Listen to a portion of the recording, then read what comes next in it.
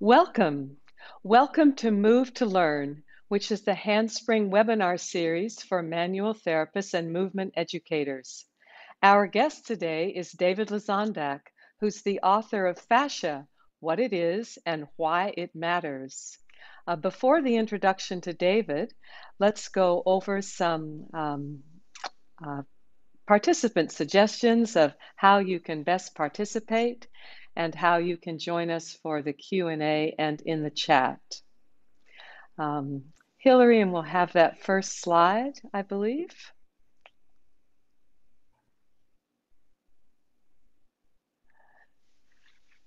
Okay, so you can expect 45 minutes of discussion and directed practice.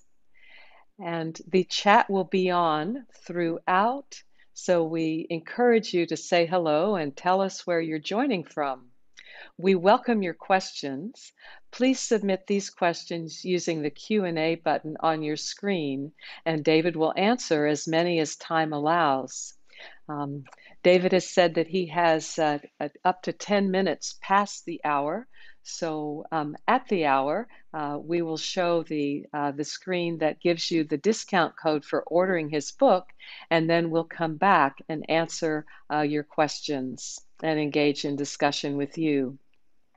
Just a reminder that we are recording this webinar, and so that your comments on the chat will be included in that document, and that we'll share the link for this recording in a follow-up email.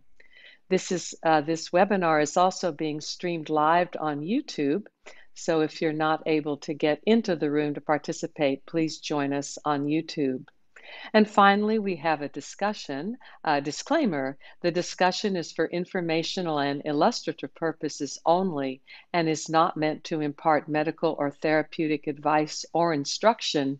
We refer you to David's wonderful book, Fascia, What It Is and Why It Matters, for more information. Now, an introduction to David Lesondak, author of Fascia, What It Is and Why It Matters. David joins us today from the Department of Family and Community Medicine at the University of Pittsburgh Medical Center, UPMC, where he maintains a clinical practice in structural integration, visceral manipulation, and other fascial modalities at the Center for Integrative Medicine. He has been doing clinical bodywork for over 25 years.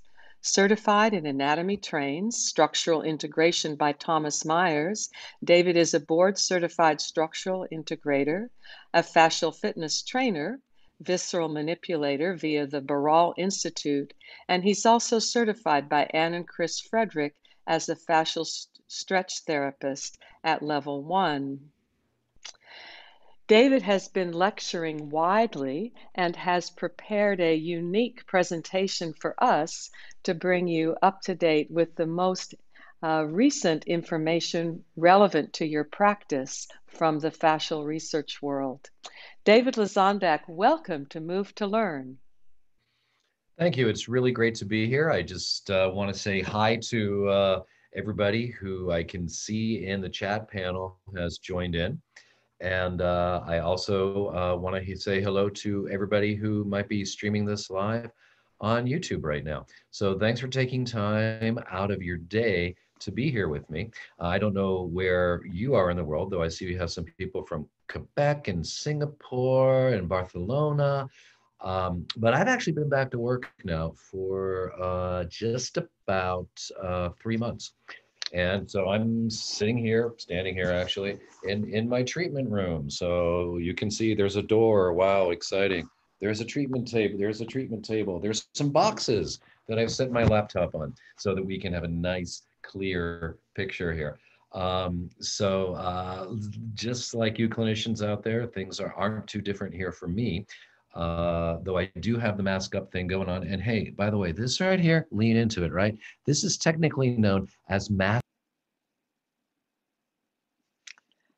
So that's a brand new sciencey term that you should know. So anyway, let's get to the lecture portion of our thing. And I need the screen sharing enabled. There we go. So I'm going to top over to there. We're going to go to there. And we're going to roll them, kids. All righty. So, dum dum dum dum dum. Hang on. Share computer sound. Optimize screen. And oh, it wants me to type in my password. Probably because I'm on the hospital's internet line. Their firewalls are different. So anyway, hang on a second here. Okay, so there we go. All right. So I titled this talk "Fascia Still Matters" or "Why Fascia Still Matters" because I don't know about you, but I've been hearing in the ethers and such. There's a very interesting pushback on the idea that we can't change tissue, or that what we're feeling as manual therapists is maybe not accurate to what our brain tells us we're feeling, or that really it's all about the nervous system and everything else is secondary. Those are interesting approaches. I, of course, myself have a bias in the other direction. And the great thing about Google is that Google is kind of a bias generator. You can find any information that you're looking for to tell you exactly what you already believe, as opposed to looking for things that are maybe pointing in a direction that's more towards a scientific truth. And we're going to unpack a little bit of that today. We're also going to go over some of the basics because I don't know who's all in the audience and where you're at in your fascial education. So there'll be a bit of a review. And Elizabeth, give me a high sign when we're at the 40-minute mark so I can stay on point. So let's get rolling. I mentioned I'm from Pittsburgh. That's what the city looks like on a good day. I mean, a good night. Let's be reasonable. And I'm speaking to you from my office at the University of Pittsburgh Medical Center at their Center for Integrative Medicine. So this is where we do things like different types of fascial bodywork approaches, psychology, EMDR, acupuncture, chiropractic, all sorts of interesting mind-body disciplines, but within a medical context, which I think is just a fabulous, fabulous place to be. Now, I've become a little famous for this book thing that I wrote, which, according to Hillary over there at Handspring, tells me is now in 10 languages. So I think I missed one of them. And I can't tell you how just delighted I am at what a warm reception this book has received. Because I feel, at least in the United States, that we're in a profoundly anti science climate right now. And I really feel it incumbent on me as a very deeply curious clinician to the more I can understand what's going on under my hands, uh, or under my stretch, or my clients or patients stretch. If I understand the mechanisms of change, the better I can facilitate that change rather than just cooking to a recipe or painting by the numbers, if you follow my metaphor. So I feel really deeply touched that the message, the science communication is coming through. And the good thing about science is it's true whether or not you believe in it. This is Neil deGrasse Tyson, my spirit animal. And the thing about fascist science is it's an emerging field of science and it's on the frontier, which means we're going to be constantly getting new information in. And some of that new information may change or may actually overturn some of the information we previously thought. I'm very happy to tell you that we've gotten a lot of new information just in the few years since my book has been published, and even happier to tell you that the fundamental information in the book is still all accurate. What we have learned is more, and our understanding becomes more sophisticated, and likewise, our questions then can become more pointed in the process. So I'm going to share some of that with you. But the important thing to remember is that it's a both and scenario. Fascia is both a tissue and a system. So this is hard for some people to wrap their heads around, in particularly in the medical world. It's one thing or it's another thing. Well, not here. So when we talk about fascia, we're talking about all collagen-based soft tissues, and it surrounds and interpenetrates all muscles, organs, bones, and nerves. And I want to take a brief mention on that on that bullet point there, because some of you may be familiar with the researcher Neil Tysa. He came to some notoriety for a paper 2 years ago on the interstitium. This came out shortly after my book was published, that talked about these fluid-filled spaces in the body that sort of work as a chemical superhighway for cell-to-cell communication and for biochemical transportation. So we kind of looked at that research and we said, oh yeah, that sounds a lot like the superficial fascia. So Neil has been very kind in collaborating with us in the Fascia Research Society, and he and his team just submitted a paper for publication that is under review that actually looked at how far that perfusion goes. So they used tattoo dyes, and they used putting colloidal silver on the surface of the skin, and they were able to image that these substances were able to pass through what in conventional medicine was considered a hard collagenous barrier, but it's really not a hard collagenous barrier. It's a much more fluid and dynamic system than that. And unfortunately, I don't have the pictures to share that with you because it's not published yet, but I can talk about it. And hopefully, the next time I'll be able to share the pictures with you, because it's really, really exciting that the science is pointing out the interconnectivity that we've always kind of believed in. We could feel it in our bones, if you will. And the reality is even more spectacular. And you're going to see that in the pictures I will be showing you. So here's our old traditional picture of a muscle. In this case, it's a cross section of a thigh. That's the femur sitting right in the middle of it with the quadriceps on top and the hamstrings at the bottom. And what we're going to do is we're going to turn that into a real picture of a human thigh. We're going to dissolve the muscle tissue and we're going to spin it around. So when we talk about the fascial network, it's the tissue surrounding and interpenetrating those muscles, but it's also forming this body-wide system of interconnectivity and tension. And some tension is good for you. You can't do things without tension. The problem is, and especially now, we often live in an environment where we have too much tension, particularly in the year 2020. So this is the system and the tissue that we're going to be talking about. Here's a beautiful picture of the next piece down, the lower leg, from the Plastinarium in Guben. Now, how many people watching have been to a Body Worlds exhibit? Go ahead, raise your hands. I can't see them, but raise your hands anyway, because it's fun. This is shows you in all the white spaces the collagen network surrounding and interpenetrating all the muscular tissue. These are the things that we don't see in most conventional anatomy books. These are the things that aren't present in most people's conventional understanding of their body. We're trying to turn that over. So Andrea Vleeming likes to say that fascia is your soft skeleton. And if you look at that picture, I think you can quite clearly see what he means when he says that. And it's a great way to language what fascia is when you're speaking to your clients and your patients. You have your bones, which are your hard skeleton, and your fascia, which is your soft skeleton. Uh, Fascia is both fluid and fiber. Okay, that's more this both and thing.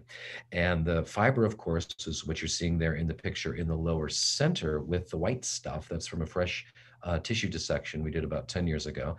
And it's predominantly the collagen that has the fiber in it. What you're looking at the upper portion of your screen is an ultrasound image of the different layers. And I put a link to the superficial fascial layer and put an arrow into that picture on the lower right of your screen, which shows more of the extracellular matrix, the biochemical milieu of the superficial fascia, which is a loose, disorganized areolar fascia.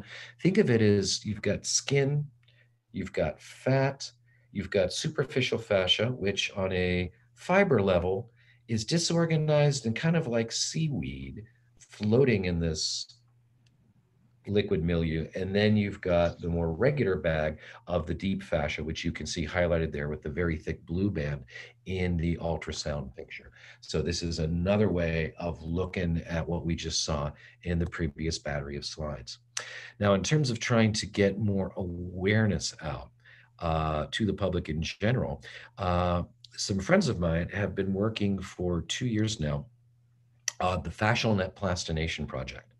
So some of you may have heard of it, some of you may not have heard of it. What you're seeing there in the middle is the empty room at the last Fascia Research Conference, which we then turned into the room on the picture next to it, where we exhibited for the first time actual models, actual real live dead models of fascia that were excised from the body and then plastinated in the methods used by the Body World's exhibits. This had never been done before. We were not even sure that it was actually possible. And if you want to experience this exhibit, which doesn't currently exist, uh, you want to download that app. Otocast, OTOcast, and the icon looks like what you see there in the green. And if you download that app and put in the keywords fascia and Berlin, you are going to get a rich, rich experience of all of the pictures of what was at this exhibit. You're going to get written descriptions of the process of the exhibit pieces, and you're also going to get a narration that you can listen to both in English and in German. And this app is a free thing. It's primarily a tourism app for different arts events and things. So download it now, Otocast, put in the keywords fascia and or Berlin. It's going to come right up and it's going to blow your socks off because it's full of images like this.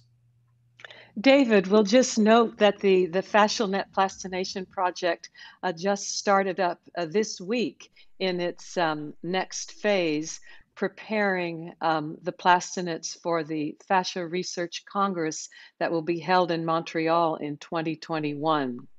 So people can get onto the Fascia Research Congress site, society site, and find out more about this upcoming conference. That's correct, Elizabeth. And what you're seeing on the left of your screen is the infamous IT band with the gluteus maximus behind it and the tensor fascia lata to the fore of it. So, but I want you to see the profusion of fibers in this thick, tough, highly regular band in terms of fiber direction. By the way, 80% of the muscle fibers of your gluteus maximus insert into your IT band. The IT band itself has 98% parallel fibers. It's really not meant to stretch, it's meant to support. And what you're seeing to the right is the absolutely beautiful pericardium, the fascial bag of the heart, cosseted, nestled there on top of the epimysial fascial sheath of the diaphragm muscle. So they have a very, very intimate relationship, the pericardium and the diaphragm. And speaking to what Elizabeth just mentioned, what my friends Gary Carter and Jehan are working on right now in the lab. This we're talking about a team of 12 people that's been reduced to two because of the circumstances we all have to work under right now. But they are working towards the first full body fascial plastinet. So, what we're hoping to unveil at the Fascia Research Congress, which will take place in Montreal in September of 2021, is an actual head to toe unveiling of what a full fascial body looks like. Now, when I say that, all of you have something very specific in your imagination that you're seeing. And I don't know that what you're seeing in your head is what we're going to see in reality. I've had the pleasure of seeing some of the preliminary sketches for what they're going to show, and it should be very, very, very exciting. They're going to have to keep some muscle tissue in places. They're going to have to keep some other things in place to give the model its support, so that it we'll be able to stand on its own two fascial feet. but what they're doing is really, really exciting and should go a long way towards creating more fascial education in the public via the Body Worlds exhibits. I like to also mention that a few of the pieces that were created by Gary and Jahan and Rochelle and many more people than I can possibly mention are actually on permanent display at the Body Worlds in London and the Body Worlds in Berlin. And they're looking at commissioning some additional pieces because the reception has been so fantastic. So this is some of the cutting edge of what we're working on right now in terms of really bringing this fibrous network into reality. Now, the thing to remember is that fascia, let's get back to things we can use. Fascia is adaptive and it's maladaptive. So, your collagen network is designed to respond to supply and demand. And this is a very, very, very good thing. It allows us to get strength and support with the things we do use every day. So, right now, for example, I may look like I'm in a normal position because you're just seeing me from here up. But I've actually got one leg on a stool and my other leg firmly planted on the ground. So if I stood like this 8 hours a day, I would have a very different collagen organization on my leg that's planted on the ground because I've got much more force going through that leg than I do through the leg that's bent and the foot that's on the chair. Now, I wouldn't want to do this 8 hours a day, 5 days a week, but if I did in a matter of months, I would have a much thicker, denser collagen network on the leg that's getting most of the compressive force. So that's kind of my body's way of saying, hey, maybe you want to get off that and change your posture a little bit. Now, often the people I work with aren't as aware that, wow, I'm doing things very one sided as opposed to the other sided. Now, what you're looking at here in this picture is the opposite of what I just explained. Okay. What you're looking at on picture A is a regular collagen network. What you're looking at in picture B is that same collagen network after 3 weeks of immobility. So the fiber direction becomes very disoriented. And when the fiber direction becomes disoriented, that's when pain and other maladaptations can occur. And when we have an accident, when we have an injury, when we're recovering from a surgery, what is our natural tendency to do? We want to pull in and we want to protect that and not perturb the area that has been insulted. And that works on a level even beyond just the simple biomechanics of it. There is a um, rather famous therapist in France. I'm forgetting his name in the moment because that's how famous he is.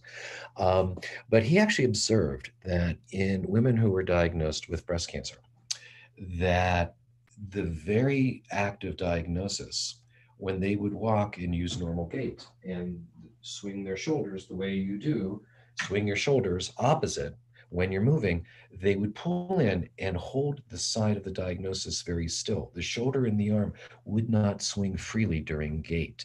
And this became a key to him developing therapies, manual and movement therapies, to assist his patients with breast cancer to get things active and moving again so that not only is the collagenous and the fibrous network working better, but also the biochemical superhighway doesn't start developing detours in it. Okay, let's move on. So, the other important thing in this relationship is hyaluronin, conventionally known as hyaluronic acid. Okay. And to my understanding, I do not believe that taking hyaluronic acid pills really will do for you what manual therapy can do for you. Okay. Now, your fascia is rich in hyaluronin, it is the lubricating fluid of the body. It's what allows muscles and nerves and capillaries to slide on each other and not get snagged. Okay. The fascia actually biosynthesizes hyaluronin via tiny, tiny cells called, of course, are there big cells? Well, relative to other cells, I'm sure there are. Tiny cells called fasciocytes. So they actually hang out in the layers between one muscle and another muscle. So they're very predominant in the epimysial layers between muscles. And when they are stimulated by shear, we'll talk about that a little bit later. When they're stimulated by shearing motion, so sliding relevant to another surface, that's what tends to activate fasciocytes to produce the hyaluronin. Now, what happens when there aren't shearing motions? What happens when we don't move? What happens when we have a scenario like this? Well, it's interesting because the hyaluronin gets an increased viscosity. It actually gets more densified. And then that actually inhibits further sliding. So this is obviously not a good thing. So as I said, what is shear? That's compression. A lot of our manual therapies compress. Shear compresses and it slides. So if you think about a car hydroplaning on a wet road, that's kind of what we're trying to do when we're using shear in our manual therapies, when we're doing myofascial release. Okay. So a lot of people say, well, what are you really releasing? And I've got to tell you, in the context of manual therapy, a release is a subjective, felt inner experience on the part of the person, not on my part as the therapist, but on the part of the person. There is that inner feeling of letting go. And that inner feeling of letting go is usually accompanied by a decrease in tension and often accompanied by a palpatory difference on the part of the therapist, me. We are believing now that some of that has to do with this change in viscosity of the hyaluronin as in term rather than specifically, oh, that the fascia itself is changing, because that's a much slower turnover. And of course, in terms of how we language the change that we feel as therapists, we don't have a clear language on that. And you'll notice at the bottom of your screen, I have the word yet in yellow. And that's a website you might want to jot down because in May of 2021, there is going to be the first ever International Manual Therapy Conference. So we're trying to pull everything together under one tent and allow that there are specifications. Chiropractic is not massage therapy, is not structural integration, is not osteopathy, but they do overlap. So where do they overlap? What can we what can we scientifically say the overlaps are?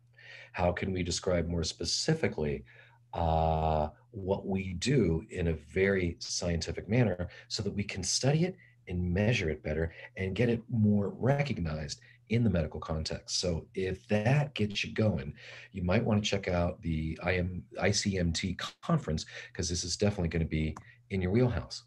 So I mentioned shear and I mentioned compression. I didn't mention stretch. So the three key components of a myofascial or fascial release is compression, shear, and stretch. Now, when I work, I have the patient do the stretching for me. So I compress to the point where I feel like, okay, if I go any further, I'm going to encounter some resistance on their part. That becomes the first barrier to resistance.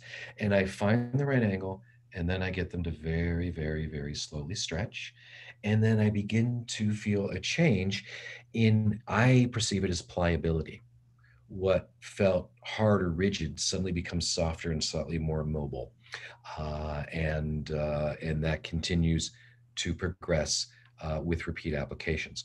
What you're looking at here is research from 10 years ago that up in the upper left of your screen with the control group shows a healthy, active living cell culture.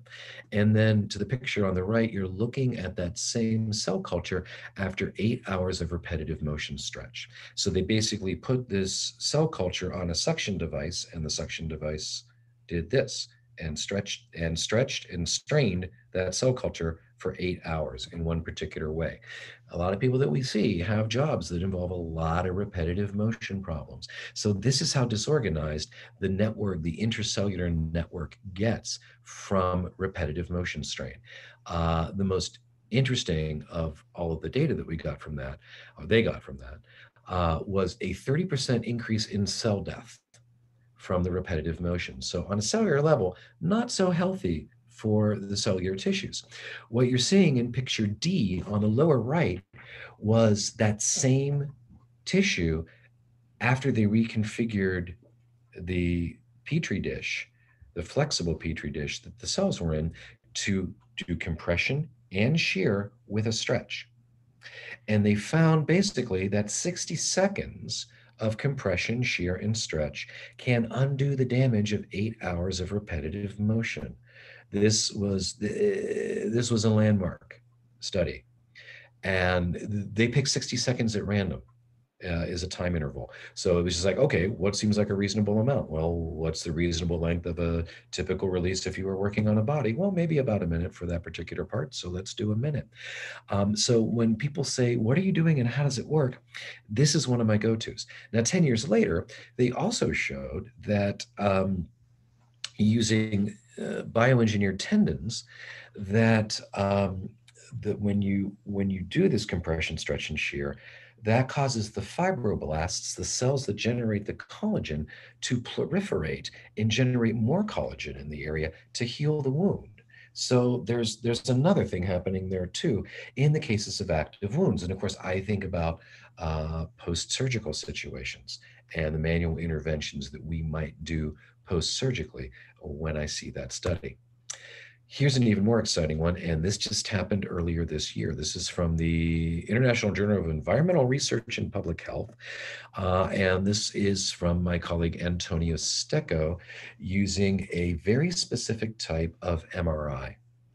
And this type of MRI is called a row 1 MRI, and it is very, very good for musculoskeletal mapping. And it's about time we had an MRI that did that.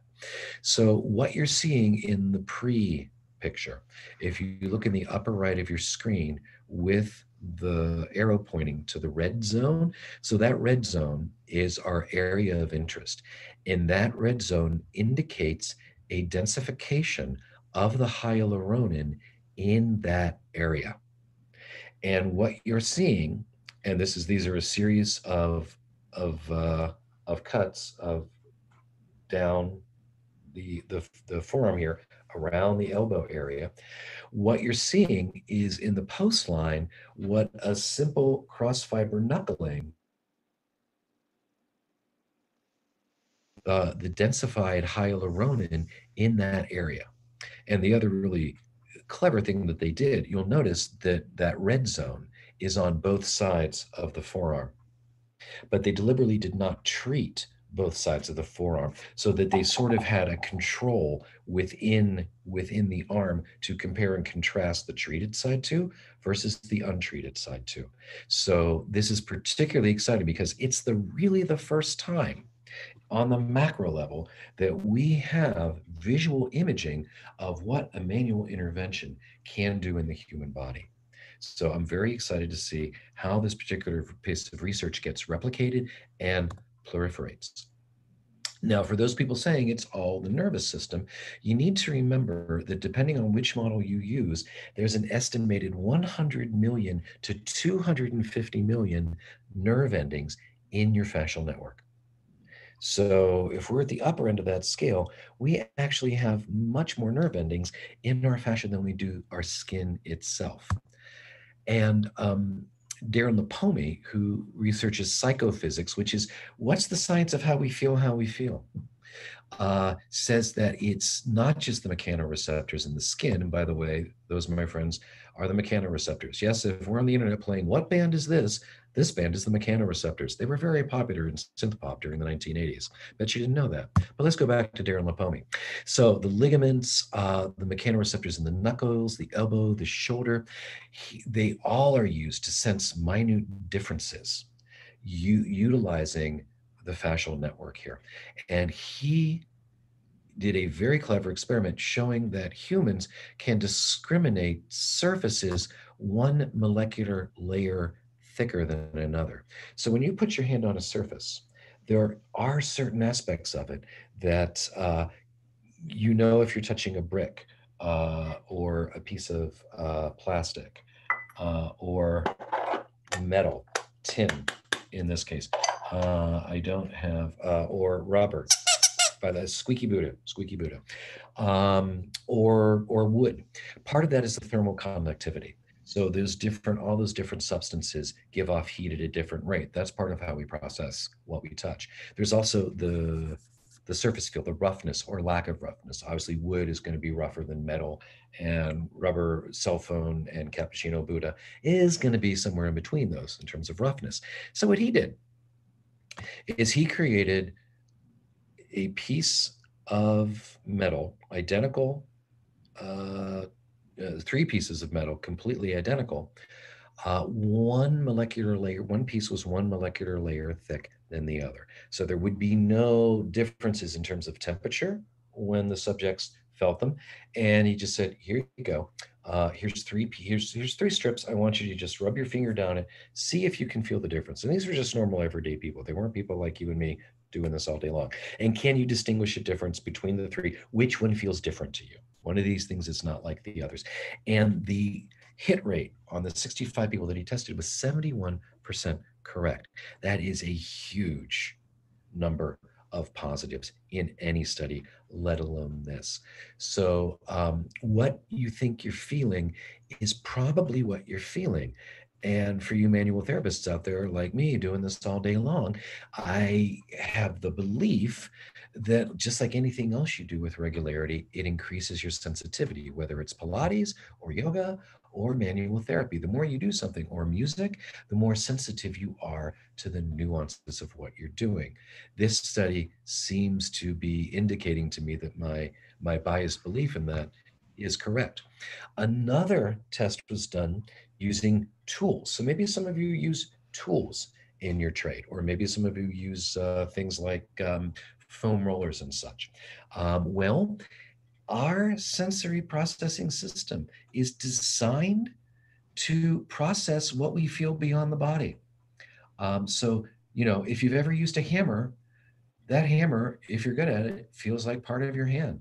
I have an electric sander that I use that's an oscillating sander. And when I get going with it, it's just a rhythm. It's like I don't feel like I'm using a tool at all. I'm just using my hand in a really interesting way. And with our foam rollers and such, it's possible that that works too, because that's the way we're built. Our somatosensory processing extends beyond our hands into the tools that we use, whether they're tools to build, tools to create music, tools to do therapy with, tools to do self care with. And this is very, very, very exciting to me. Um, the results, by the way, in the study that I just showed were over 90% in some cases. This is way beyond random chance. They basically just had somebody hold a tool, tapped on it in different places, and they had to say where they felt the tap. Of course, they could not see this at the time. This is one of those studies that you just don't get those kind of numbers. It's very, very rare. Um, and very, very briefly, because this is a piece of research I'm still unpacking, where you focus matters too. So it's important to stay connected to your patient. It's important to pay attention to what you're doing. And that's difficult because we're humans and we get distracted. But in a functional MRI scenario, they found that with sustained touch, when somebody is being let me phrase this correctly. Is always, it's always a challenge to speak to a room full of people who aren't there. Because by now, I'm sure I would have had a question or two, or saw somebody going, "Wait a minute, does that mean?" And it would have given me a break. So let me think about how I want to phrase this. So what they did is they did an fMRI. They did a functional MRI on the brain of a person. That person was being touched by another person. The person doing the touching either had to focus on the tactile experience of what they were touching and what it felt like, including motility. Um, and then in another set of experiments, they had to focus on a audio pulse distraction. Okay. And the curious thing is, when you focus your tactile experience on what you're feeling, it changes the brainwaves of the person being felt. And what they found is when you allow yourself to be distracted, it does not have the same effect on the insular cortex. And it's the insular cortex that processes all of our interoception. This is why it's so important. when we're doing our work to try to stay focused, try to stay clear, and try to stay connected with the person that's going on, with the person that we're treating, regardless of what's going on in our personal life, in our global situation. It's important to come in, get quiet, stay focused, and give that person all of our attention and all of our intention, because it seems to have an effect on how that person perceives what we're doing. So, how's that for some science? So we're coming to the point David, now. it's actually perfect timing Mhm. because it's as you requested your time check. It's 40. It's we're at the 40 minutes past the hour, and a great segue into the Mhm. self-care uh, demonstration and participation you had planned. That's right. So we're going to do a little self-care, interoceptive work here.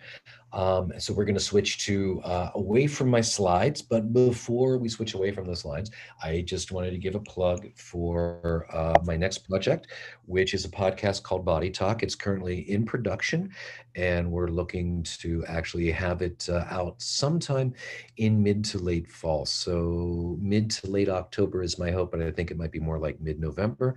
But we'll see how things progress.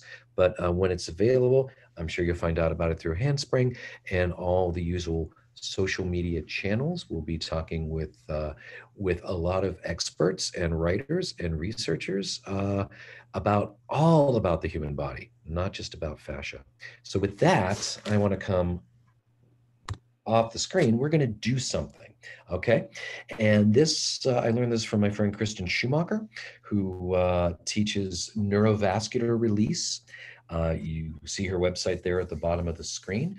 You can also, I believe, find out about her classes through anatomytrains.com. And Kristen actually has done something very, very difficult. And she's done it very well. She's taken the neurovascular release that she's teaching it in a self-care way online, and then adapting that to how to teach other people to do it to themselves in case you're in an environment where you're not fortunate like me to actually be able to work and touch people right now.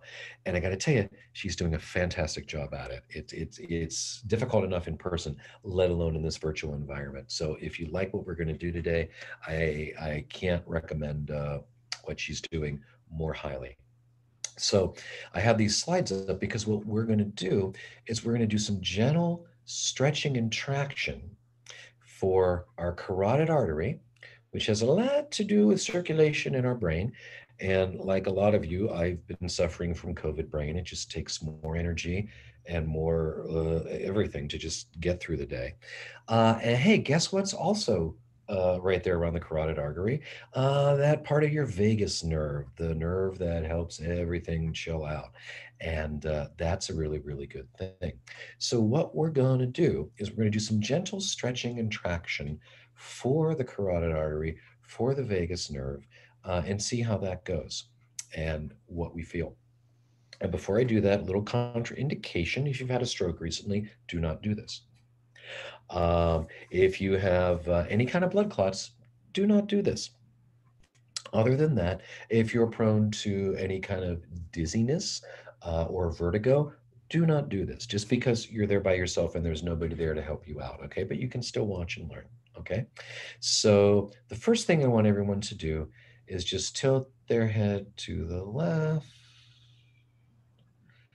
and tilt their head to the right. And what you're feeling for is, where do I feel more tension? When I tilt to the right or when I tilt to the left? Take your head back. Take your head forward and down. Come back to the middle. Do it again. And just decide, okay, where am I feeling? Now, me, I'm feeling the most tension when I tilt to the right. And I think you can see I go down better on the left. So, anyway, we're going to do a little something, something for that. So, you're going to take your hand or hands and you're going to put them on your sternum, right near the manubrium, the very top of the sternum, okay? And what you're going to do is you're going to hug your sternum. Okay. So just think about yourself giving yourself a hug. Okay. So there's enough tension there that you can feel it without like really compression. Okay, good. Now, while you're hugging your sternum, you're going to slowly traction down. Okay. So your hands will barely move, but you can feel that you're pushing on the tissue. Okay. So you're you're hugging and you're tractioning down towards the floor. And then you're going to very slowly stretch the way on the side that you felt the tightness. In my case, my left side was tighter inside bending. So I'm going to go ahead and slowly traction and slowly. Oh, yeah. So I'm feeling a little pleasant tingle behind my ear. That's very nice.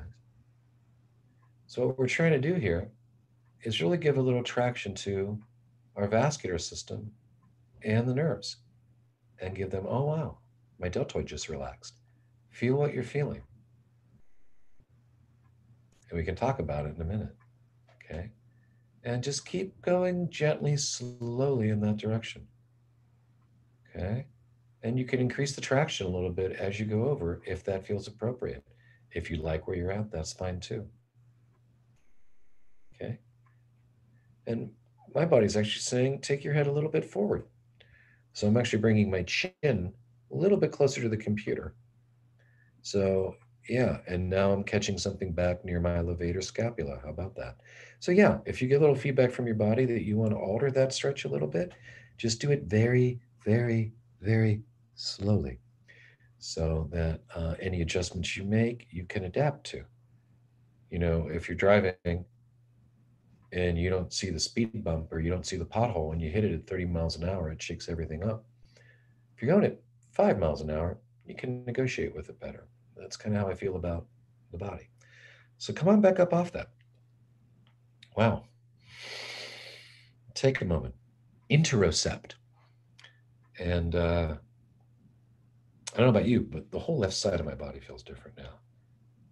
And if I go back, I don't know, you can tell me because you're looking. I feel like I'm getting a lot further over than I did before I did that stretch.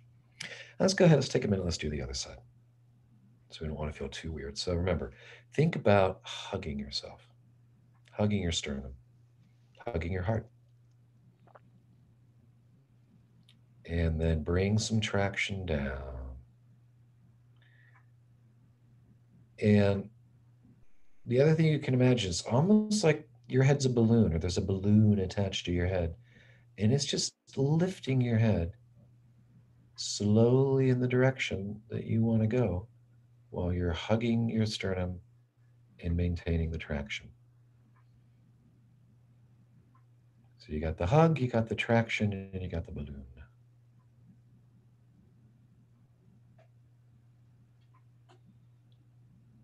Somebody please cue the lo-fi trance music.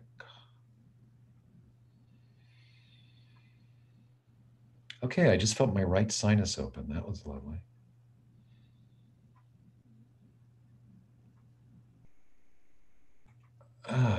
Okay. And I just felt something do something very nice between C1 and C2. So not only is this something lovely that you can teach your clients to do for themselves, or even work with adapting this technique to do it in a direct way with your clients and patients. It's a lovely thing to do for yourself, particularly when you're feeling stressed. If you just need a quick reset, and also to explore a little more directly your own inner universe. So, with that, I want to thank you all for spending some time with me today. And why don't we get to the questions part? Take it away, Elizabeth. Yes. David, given that your book has been translated to 10 languages now, and we have people from a number of different parts of the world on the participating in the webinar, um, do you have some comments or some reflections on how this application of fascia research to manual movement therapies, how that is taking place in different parts of the world? What feedback do you get from your readers? Um, well, that that's a really good question. Nobody's ever asked me that question, Elizabeth. Wow. Just doing my job, David. Yeah, Right there that's with you. great. That's Yeah, great. I yeah. love that when that happens. Well, and I got to say, the first few things I thought of were rather self-aggrandizing, so I have to kind of take a step back from that. It's been lovely to see the reception of the book. So the way it's been, by the way, this is the Chinese version, the complex Chinese version that just came out. I just happen to have that handy. Um, and that the reaction from the critics is that okay, wow, it's you really make the science understandable, and we really like the way it's written. The feedback I get from the clinicians and the people using the book, the audience, is that like, wow, I can actually understand all this complicated stuff now. I was hoping to have the more deeper answer to your question this year, Elizabeth, because I was supposed to go teach in UK and Korea and France and Lisbon, and none of these things happened. So, in terms of the impact that it's having, um, I can't say how it's moving the ball forward in terms of getting fascia and fascial-based therapies more recognized by conventional medicine, though that's certainly my goal here. I do recall getting a lovely letter from a doctor in Italy who and it's not in Italian, but he read the English, and it made him rethink some of the way he treats certain cardiovascular conditions and what he recommends for that. And that's not even in the book. So that was a phenomenal bit of taking what he learned from the book and thinking, well, if I take this, that, and the other thing, and I put it together and put it in my context, maybe that means that this condition can get a different result if I do X as opposed to the thing I used to do. So that's the thing that is really, really exciting to me. That there, and for every the rule of thumb in most marketing and in most of these things is for every one person you hear from, there's probably 8 or 9 other people that have a similar reaction that you don't hear from.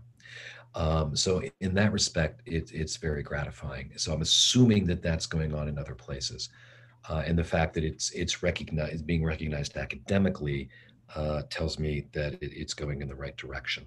But I would have had a more specific answer to you on that, but I didn't have that direct personal interaction that I was planning to this year. So next year at this time, ask me that question again because everything's been rescheduled for 2021. I'll remember it. So we have a question of a comment from Dimple Quar mentioning, I even felt my diaphragm relaxing, um, and requesting a longer webinar focused on more application areas. Uh, Mhm. David, perhaps you could suggest some resources or how people can follow you or others you recommend regarding self-care practices that relate so well to this current research. Well, first off, I want to say, hi, Dimple Carr. What a fantastic name you have. I mean, that is just delightful. I cannot say your name without smiling, and what a fabulous way for you to move through the world. I'm curious what part of the country you're from, or what country you're from, and that's great that you felt your diaphragm relaxing. Good on you. As I mentioned, Kristen Schumacher, who is agilebodysi.com. She's also available through the Anatomy Trains website. She has redesigned the courses. I was going to take one of them on the neurovascular releases to be more self-care oriented, and I'm just a huge, huge fan of hers because she's somebody I want to learn everything she knows. Um, and one of the other resources, and I can let me put that in the notes here. Uh, so everybody has the right URL. Okay, agilebodysi.com. There it is. Um, and the other one is that I really like is Chris and Ann Fredericks of Fascial Stretch Therapy and Stretch to Win. They've created a self stretch version or I should say self-stretch versions, because there's some of that FST stuff really hard to do by yourself, but some of it they very cleverly figured out how you can do that on your own, and that is also available to you. And they're just two of the loveliest people and funnest people in the world to learn from. Whoop, that's not quite it. So I'm Um, putting oh, their website on here. Stretch to Vin. No, there we go. yes. Okay, so here David, it is. So you can Chris go and there. Anne Frederick were guests on this. Chris and Anne Frederick were guests on this webinar a couple of months ago at that, celebrating the second edition of their book. And Mhm. so, and Chris Frederick led the group in some of material that you just described, so people could access the Handspring YouTube. And Hillary, you could perhaps put that in the chat reference also. Mhm. Okay. And the other person I am a big fan of is, and I just put her in the comments, Jill Miller. And she is a rolling and balling self-help person. And for the love of me, Jill, don't.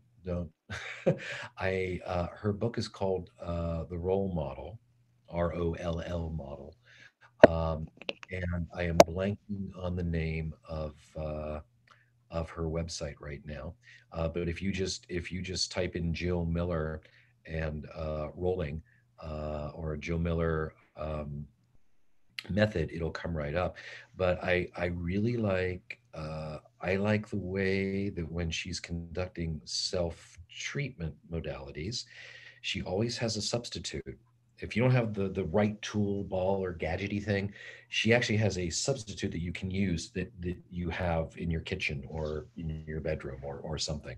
So I love her adaptation, and she is just brilliant at communicating the felt inner experience that you should be having while you're doing it. And that is an art form because, I'm thinking of the guy who came into me with IT band syndrome. Fantastic guy, climbed Mount Kilimanjaro on New Year's about 5 years ago, but he developed IT band syndrome, and he didn't understand why it was getting better because he was foam rolling it. He was foam rolling it a half an hour a day for a month.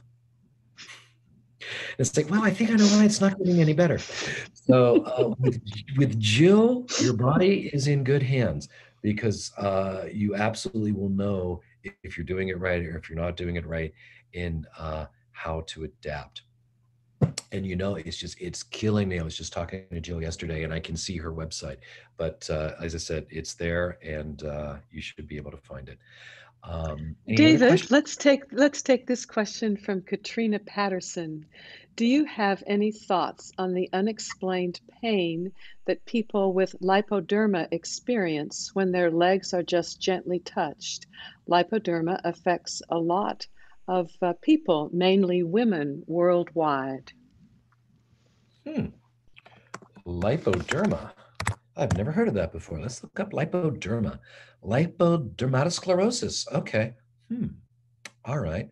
Paniculitis. Well, hey, the superficial fascia is also called panicular fascia. So there you go. Um, so so I got to ask you, is this related to scleroderma? And if so, how? Well, we're waiting to hear more from Katrina to Oh, clarify her question. lipoedema. Lipoedema. Okay. So there's a swelling component involved in this? Mm. Oh, look, Jill Miller just emailed me. She must have caught it. That is just too weird. So yeah, can you explain a little bit more about lipoedema?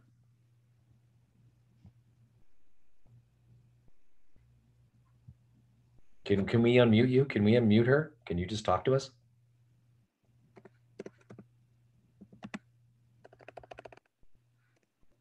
Oh, yes.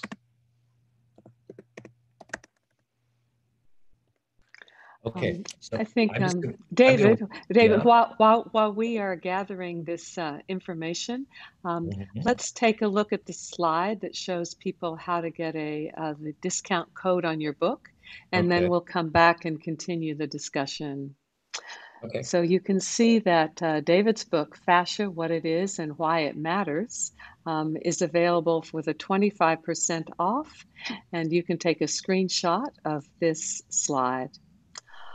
Also, you can see how you can get in touch with David via his email at the University Medical Center in Pittsburgh, and his how you can get in touch with him on social media. Just to let you know that at the end of this month, September 30th, Susan Lowell and Graham Scarr will be speaking on their books with Handspring about biotensegrity in movement. Okay, David, back to you and the Okay, here you go. discussion at hand. Let the discussion at hand. All righty. Um, so, it's interesting. One of the things I love about having done this for 30 years is that I'm still hearing about things I've never heard of before, like lipoedema. I've treated edema without any hypersensitivity many, many times. Um, when I hear lipoedema, I'm thinking it's something that happens after you get liposuction, but I'm probably wrong about that. That was a joke, Elizabeth. So anyway, so But sometimes jokes are actually serious effects. I'm like, yeah. So anyway, but here's what I would speak to that in general. Okay, so um, so give me a yes or no, Katrina. Oh, are they too sensitive to even like have fabric on that part of the body? So like if it was in their lower leg, they'd have to wear shorts and not pants. Would you say that's true? Yes or no? It varies. Okay. Um, so are you a manual therapist, Katrina? Yes. Okay, cool. See, it's kind of working. All right. So what I do in cases where people are hypersensitive is one, you obviously want to use your lightest touch possible. Um, so are they sensitive even if they touch themselves there? Or can they touch them? And you have lipodema. So what happens when you touch yourself there? So you can touch yourself there and it's okay. It's sensitive. All right. So, um, because usually when I have people with a hypersensitivity issue, is I have them put their hand on my hand because there's this um, interesting one of the more interesting bits of research that I'm still unpacking is the idea that part of that kind of hypersensitivity is actually predicated on our expectations. So, how do we very sensitively confound those expectations? And it's almost a little too woo for me to talk about. But I really respect the DO in Italy who's researching this kind of interoceptive phenomenon. Not that it's all in the brain, but that the brain plays a big part of it too, as much and sometimes in cases more than the tissue does. But I'm still trying to make sense of his work that I can then regurgitate it effectively. And I can look up his name here in a minute. Let me see here. People bruise easily and have venous insufficiency. Wow. Wow. That's that's a question I don't have a it's not first of all it's a question that doesn't lend itself to an easy answer nor a quick answer. Certainly the pain receptors in the fascia are affected uh, by swelling, and there's certainly the ones that are stuck on calling 911 and don't know how to do anything else. uh, I let me I will look into this. I will look into this, Katrina. And one of the things I want to do for my podcast is actually do regular episodes called Ask the Experts. So these are the kind of questions that I want to get in, and then I can find the right expert to talk to, record that, and then we can all hear it. But you've got my email address there, and I'm going to put it here in the message. Because if you would do me the favor of just sending me an email, because I've got a couple of very busy clinical days coming up, and it'll be in my head, but I don't want to remember it 2 weeks from now. So if you would just send me a quick little reminder, and then I have your email, I can actually put some brain power on this because I don't want to give you um, an off the cuff answer without more research. That would be irresponsible. Sorry. David, I'm thinking of the article written, the first author is Antonio Stecco, and then a number of other authors, and Carla Stecco too, which takes a look at the different aspects of the fascial system and their responses to manual work. So it's possible that the Stecco research, because the paper I'm thinking of is already a few years old, and I'm sure they've updated it also. Hmm. Um, well, and this is part of what we're, and when I say we're, I mean we're trying to put together at the International Congress for Manual Therapies next year, is which is a co-creation of Brian Dengehart and Andrew Tabor, Still University, and Paul Stanley at the University of Arizona, is are being able to have conversations like this from a multiplicity of viewpoints. I don't know the specific Stecco and Stecco paper that you're referring to. I'm sure I have it somewhere, but I've been spending a lot of time reviewing all those things for this conference. So it's not immediately blinging into mind, but if you have it and could send me a screenshot later, I'd really appreciate that because maybe it's one I don't have, or you'll help me focus on the right one to look at. So thank you for that. Does anybody else have any questions or reaction? Um, Somebody's going to send me some film of German women. Just make sure it's on the up and up. Oh, that's you, Katrina. Sorry. So anyway, lively sense of humor. So it's so strange going for jokes in the audience. You don't know if they're landing or if you have to do a follow-up joke or if you should just slink and walk away. That is the hardest part. I was really hoping for when I speak at the Australia Fascia Symposium that I could do something like this and be upside down for it, but it doesn't work. I tried it, and then go right side up for it because, how can you have fun with the medium? Anyhow, it looks like David, everybody. Somebody speaking laughed. of different speaking of different orientations, I'm reaching now to make a bridge, but given that you went upside down for a minute there, but speaking of different orientations, I'm curious about your recommendations to those of us in the field in manual therapy or movement educators, how to sort of bridge the gap between our daily experience in the clinic or in the movement lab where we teach, that apparent gap between that and then the conferences, the papers we read, the books we read, where there's research, and then there's our experience and there's research, Mhm. and um, how to more elegantly bridge that information to bring each into the other world. So can you give me that? That sounds like you've got a few stories behind that. Can you give me a specific example of when you experienced a disconnect between those two worlds? Ah, my colleagues and I are eager participants, attendees of FASA research symposia, FASA research congresses, conferences. And we meet at the break after listening to very well informed speakers on their current research.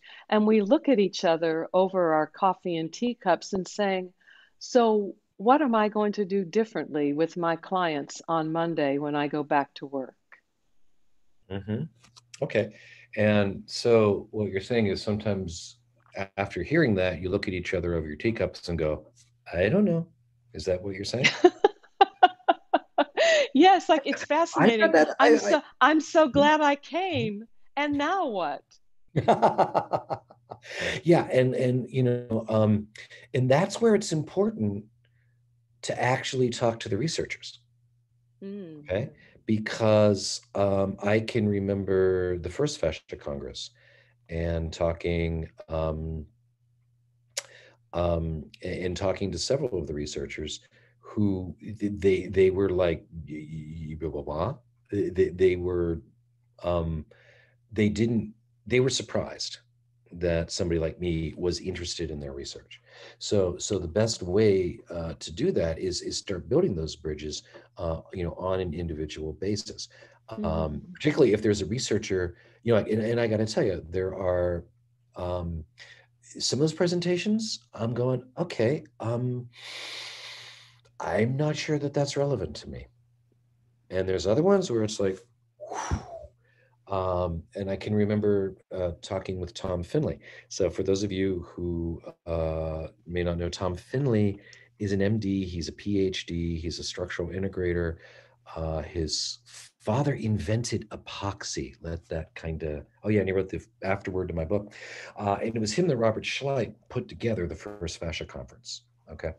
So I remember talking to Tom Finley, and he was like, David, we're getting ready to do this next conference, and I've read all the papers twice, and I've watched all the videos from the previous conference 5 or 6 times, and of course I was there, and I feel like maybe I understand 40 to 50% of what happened in the other ones, and I'm getting ready to do the next one. And I thought, wow, I'm too hard on myself. So even the experts don't get it all. Um, so if you find a researcher or a particular lecture that you're like, wow, there's something there, but I'm not sure what it is, try to engage the researcher in dialogue, and try to talk to them about, well, here's what I do, and here's what I thought I understood, but what I didn't understand. Um, and like that, and begin to build those bridges on an individual basis. That's the single best thing we can all do. The other thing we can do is to, and scientific papers are hard to read, okay? Even for someone who spends a lot of time reading them. So I admire anybody who's going to try to do that. In the chat box, I put in a book recommendation called Science Fictions. And it's an excellent book about bad research that doesn't work well. There's a fantastic chapter in there on how to read a research paper. And the guy's a fantastic writer. It's a book that's just easy to sit there. It's a page turner. It is an honest to God, legitimate page turner. So part of it is to just become smarter in learning how to think in that sciency way. Um, and then you begin to make the connections. I can speak to, as I moved forward in my understanding of the science, I might have been taught one thing, and then because I have gained and shared in my book a deeper understanding of the mechanisms behind fascial change, um, I was less intimidated by dealing with circumstances and conditions people walked into my office with that I had never seen before, because I could apply the concepts. So, if the cells that produce the collagen respond to direction, and somebody's shoulders are up around their ears, why would I do what most massage therapists do? Put them face down and work up the back? No, I'm going to put them face down and work down the back. So the fibroblasts get this idea of down towards the feet, people. Now, I was kind of taught to do that, but there's actually a good physiological reason for that. So if that's so, where else could I apply it in the body besides just this one area? And by the way, that also explains, it gives me a better reason of why I do what I do, rather than that's what Tom Myers taught me, because that's what he learned from Ida Rolf. So the more you understand the mechanisms of change, the more I think you can apply them in different ways. So And that's David, on that note, yes, you got great guests coming up at the end of the month. We'll be on watching. that note, we'll appreciate your recommendations to us as we continue living, reading, learning, attending conferences, and building those individual bridges. Yes. So we are at 13 minutes after the hour, and I suspect that you are your next client, next patient at the Yeah. University Medical Center is coming. And we'll look forward to being with everybody the next time with Graham Scar and Susan Lowell, each of which has their own handspring books out on biotensegrity. Mhm. David, thank you very much. You're welcome. One last thing, Dimple's saying she's having trouble accessing the chat. So Dimple, you've got my email address on the slide. Just email me and I'll send you the relevant stuff. Thank you, everybody. And I'll see you in Montreal in 2021. Yes. Thank you, David. Bye. Bye.